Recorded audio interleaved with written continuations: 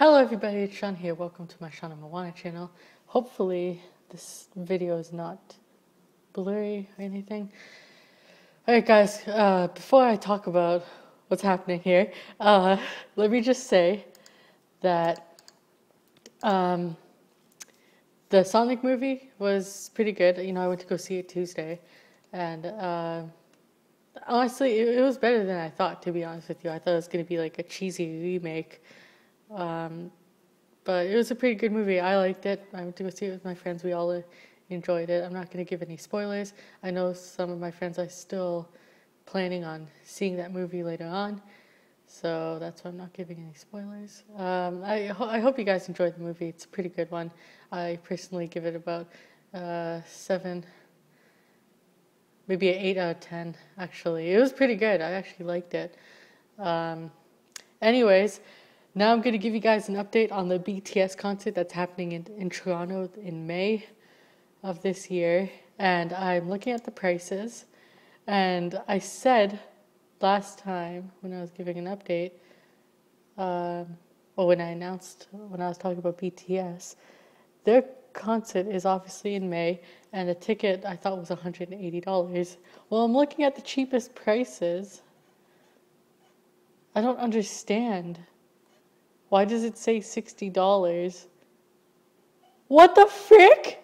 There's no way that these tickets can be that cheap. I thought it was going to be around the hundreds. Okay. I don't understand. Like, does it in total? Like, I do not know how these work. Okay, 12 tickets for 100. I don't understand. These are packages.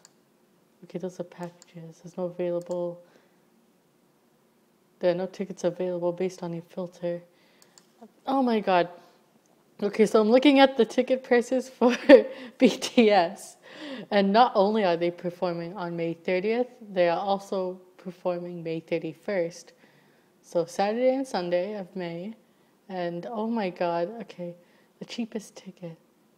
2 tickets, 2 tickets, 2 tickets, 2 tickets. What about 1 ticket? Like, I don't understand. 75. I don't understand. Holy shit. $961 for 2 tickets on floor A2. That's when you're standing. Holy shit. Don't mind my swearing, guys. Really, I know I have a younger audience watching my videos. Again, I do appreciate everybody who watches my videos, who takes time out of their day to do so and to subscribe to my channel and to check me out on social media. I mean, all I use is Facebook and Twitter, but I really do appreciate everybody, and I don't ask for anything in return. I'm pretty content with how my life is going, and nobody's life is perfect. I don't need a big mansion or fancy brand name clothing. I don't need all that stuff, and yeah. I mean, I would rant about that, but let's just focus on this BTS thing. Because, what? No, there's no way that these tickets... okay, so what about 1 ticket? You can only get 2 tickets? I honestly don't understand how this freaking thing works. I feel so old. Because I'm looking at this, I'm just like, am I reading it right? I wish you guys can see this. Like, I'm using an iPhone 4, so I can't really do those videos where people are showing you the computer screen. BTS, Saturday, May 30th, 2020 at 7:30 p.m. Rogers Center in Toronto. Section upper level 538, row 11, $150, $75 each. So what is it, $75 per person? But then I'm going to an upper level, $50 each, not including fees. What the frick is this? So what is the exact price for a goddamn ticket? If anybody knows how to use ticket centers or Ticketmaster, if you guys are watching this and you know how much one BTS ticket concert costs, comment down below, please, because I would like to know the cheapest BTS concert ticket. But if not, because, not everybody's going to listen, I'm going to find it on my own. But I do have a meeting with my worker next month, so I can try to work it out with him. And we can work out something with like the hotel and transportation and other stuff like that. Because I still have a slight chance of seeing BTS. If I don't see BTS, like if this plan doesn't work, which I'm hoping it does, then my plan is to take a day trip to Toronto like I did last year. I'll go by myself and I'll do whatever I want. Because last year I went to Toronto by myself for the first time ever. And I think I might do the same thing this year.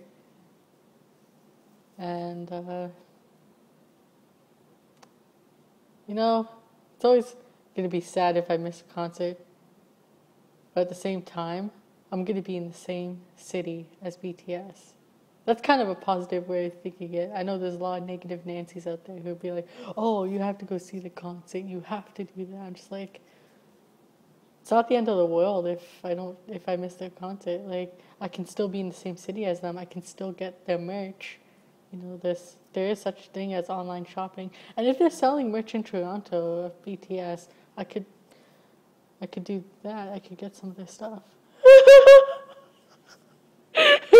I'm laughing, I'm crying. Oh my god.